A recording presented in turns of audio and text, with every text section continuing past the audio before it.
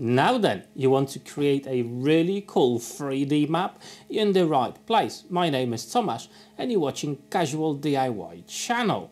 To make the whole project happen, we're going to need two major tools. First of all is a laser and engraving machine. I've got the Atezr P10 Combo, which is a 10-watt module here. And on top of that, we're going to need a computer or a laptop. I'm going to be using a laptop and I'm going to take you a step-by-step process with free software you can get online to create the design of the maps, and then we're going to use the laser to actually cut it out. So let's jump into my laptop. First of all, in Google, put Snazzy Maps. Okay, that's what we're going to be using to generate the maps. Go into create a style. I'm just going to go for default, apply the style. And over here, we're just going to select the area that we want. As you can see, it's the whole world. You can do a map of absolutely anything. However, I want to do my hometown, which is in Poland, called Kalisz, one of the oldest cities in Poland. So I'm just zooming in, finding the right location. Next, on the left hand side, we've got all the menus. So we go to all, geometry, we put off, so we don't want to see it, and labels, take that off as well. So we've got a blank canvas like that. Next, we go into landscape and natural, and for that we need to change the geometry to on. At the same time, we're going to change the color of it to black. After that, the same thing we're going to do with water, geometry on. However, this time we're going to change the color to white. And this is our first picture that we want to save. Okay, so you can press download just over here, and it's important to have the largest dimensions you can. So change all these settings here and the scale to × as well, and then just press download. After that, we're going to go to roads, as we want to have some roads in this map. Go to the geometry and then change it to on, and the color will change it to black. We're going to go back to the water. We can turn that off, and again we're going to go to the landscape and natural, and we're going to change that to off as well. And as you can see, we've got a nice map of roads. Now in here you've got a few options. You've got highways, some local roads as well. So for the first photo, I actually want to have just the local roads, as this will be the part that we're going to engrave. As you can see, all the settings need to be at maximum again, and just press download. Now I'm going to turn off the local roads, and I want to have the motorways, highways, you know, the bigger roads. So I'm just changing the settings, as you can see on the screen, and this will be actually serving us as a cutout. So that's the roads I want for the last photo. And again, download what you see. Now we need to work those photos a little bit. The software I'm using is a free software called Inkscape. I'm just changing the size of my workspace to suit the size of my laser bed. Okay, so what I can actually engrave or cut out. I'm going to go for 410 X and Y axis, and that's what I'm going to have to work with. Just like that, that's my working area, to which I'm dragging the photo with the river and the lakes and everything like that. Okay, so first of all, we need to go to path. So we need to create a vector version of this. So go to path, then trace a bitmap. Okay, you've got all these selections here. Single, change that to 500. It seems to be working really good for me when I've changed it to 500, and apply. Okay, and when you drag this, you've got two photos. One is the old one that we can delete, and the other one is our vector one. To check which one's which, if you press that tool there and you've got all the dots, and that's your vector map, and the other one, as I said, we can delete. Now we need to change it so the laser can see it and actually cut things out. So we're going to fill and stroke, and we're going to change the fill to none and the stroke to the first option there after the X. Okay, as you can see, now we've got just the trace of the river and the lakes. The size of the line I'm going to change to 0.06. Okay, so that's more or less the size of the dot of my laser. You think it may actually disappear like that, but it's just very, very faint. It's just the perfect setting for a laser. I'm just going to adjust the size so it fits our square, and as you can see, that's how it looks like.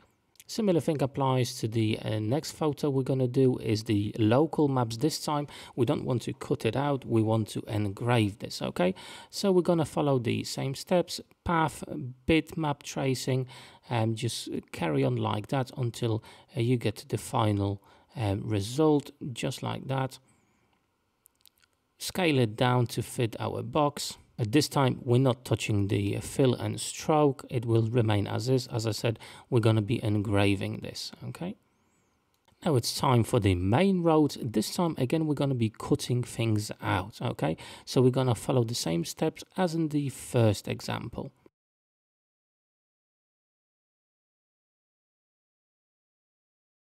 And in the fill and stroke options, as mentioned before, the fill needs to be nothing, and trace the first box, and as you can see, we've got perfect lines there. Just change the how thick they are, and we are ready to start engraving and cutting the project out.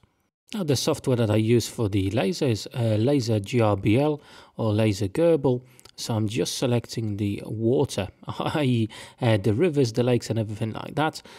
Center line, because we're going to be cutting things out over here, okay? So that's more or less my settings here. When you press next, we're going to go for 150 millimeters per minute, 100% power, and we're going to go for 400 by 400 size-wise. And off we go.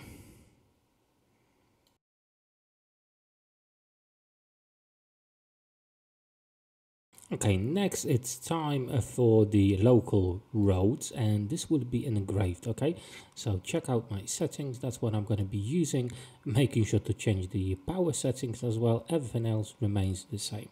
Okay, and off we go. Now, as the laser is doing its thing, I just want to say a massive thank you for the sponsors of today's video, which is Atezr themselves. Thank you for providing this fantastic laser machine. As you can see, it's doing a superb job in cutting and engraving. It's a super capable machine. I actually done a full video review and massive test video on this. I'm going to leave a link down below so you can check it out. But yes, thank you to Atezr for providing this machine and supporting the channel. Now back to the software. I'm going to upload a photo of a massive square. This basically will allow me to cut out each layer to the same size. It's just the best way to do it. It will make sure, as I say, to all three layers to be at the same size. And there we go, the first layer is completed. So we've cut out a nice square. That is our middle layer.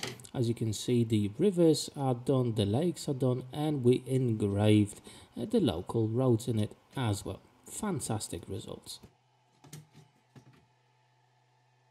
Now we're going to cut out the main roads. So I'm selecting the correct file. As you can see, center line is selected, so everything that you see in the middle will be cut out.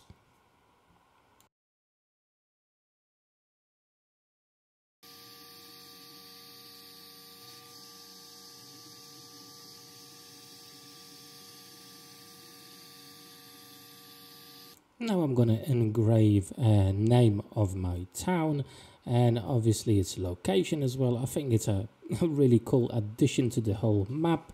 And obviously, you know, what I've showed you before is just the basics of how you can generate a map. The one I'm engraving, I've just tweaked it a little bit to add some extra features like the name of the town, as I said, and a few other things as well, just for the map to stand out a little bit and look a little bit more interesting. So you just need to mess around with both of the softwares to produce the results that you want. And check that out. every single cut in this project was done with a single pass. Okay, the laser head is 10 watts, super powerful, and it gives you really nice and clean cuts. There's no overburn, nothing like that. Really good quality. Fantastic laser to have. And now's the time for the final cut, which is the original background square that we're going to paint in blue, as that will give us the color of the water that we'll be able to see through the middle layer. Check that out.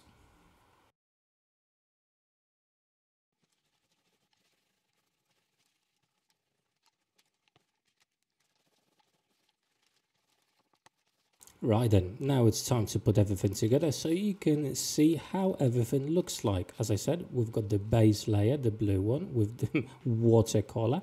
On top of that, we've got the middle one with the streets and the lakes and rivers. And on top of that, we've got the main roads and framing everything. I think it looks absolutely fantastic. What a great project. Okay, so let's glue all the pieces together. I'm using CA glue just for a quick grab, and after that I'm going to be applying some wood glue. Now make sure you don't get any squeeze out, so you don't really need that much of the glue. You know, it will hold, it's not going to fall apart.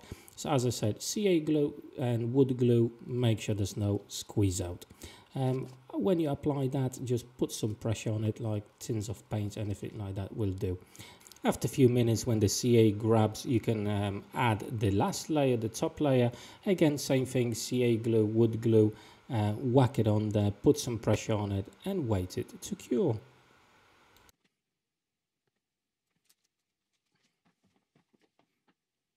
Now you can finish the project just there, okay? However, I want to add a nice frame to the whole map. I think that will look really nice. So as you can see on my table, so I'm just cutting a piece of ash to the correct sizes I need. And on the mitre saw, I'm just continuing cutting the pieces to the correct sizes. On the router table, I'm cutting out a groover channel to accommodate for the map itself. I'm using a straight bit 10mm in size.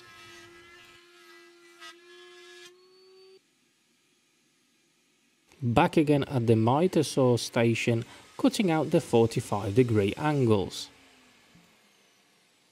And check that out, nice and tidy mitre joints, and the frame makes the map to pop out even more. What a great look. Bit of sanding of all the parts. I'm going right up to 150, I don't think there's a need to go any higher than that.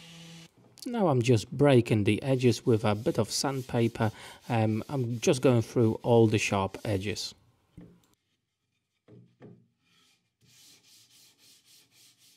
Right then, now it's time to glue the frame together. Again, nothing special here, quite easy to do.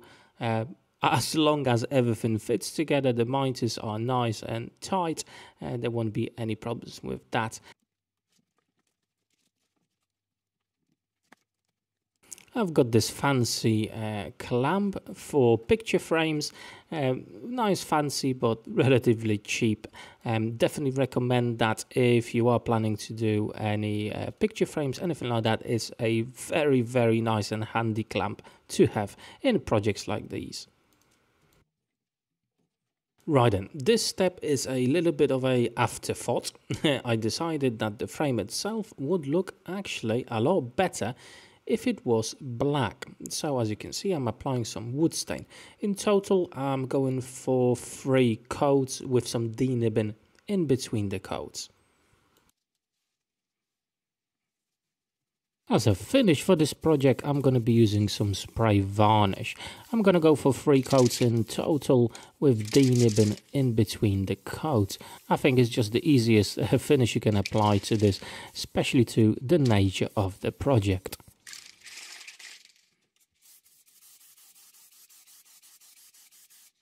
And check that out.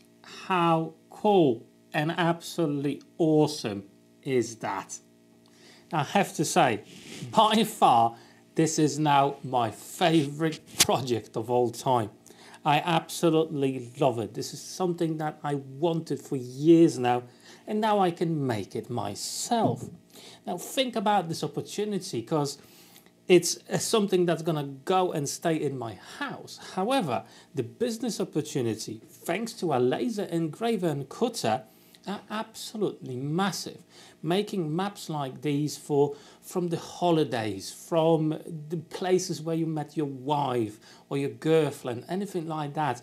You can add additional markers to the map to highlight those special events in your life. Think about having a business just like that, and it's just an opportunity. I just wanted to show you that what you can make with a laser engraver and cutting machine. In this case, it's the Atezr P10 Combo. Fantastic bit of kit, and so capable of creating amazing pieces like this map. Now, I hope the whole tutorial and the whole video was helpful to you. If it was, don't forget to drop me that like button down below. And if you're not a subscriber, there's plenty of cool content coming in the future, so consider subscribing to my channel. Now, I do have a lot more videos with some really cool projects already on my channel, so here are some links to my playlist, so you can go and have a look, click those, and hopefully I'll see you on those videos there. Take care.